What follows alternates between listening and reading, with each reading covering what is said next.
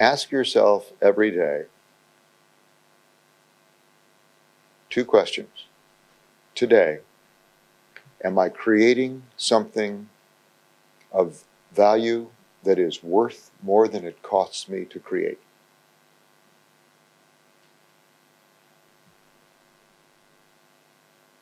And at the very same time, ask yourself, is what I am creating good?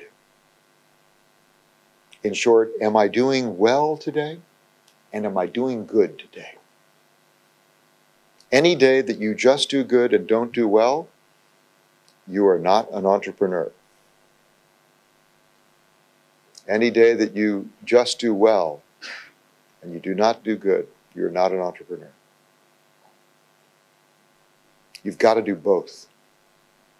You can only sustain doing good in life if you are able to make money and do well. Or somebody else is able to make money and do well and support your good. The cool thing about being an entrepreneur is you can do it both. You can do good and do well at the same time. You can marry these 2 pieces of conscience and interest that is present in every great country, in every functioning democracy.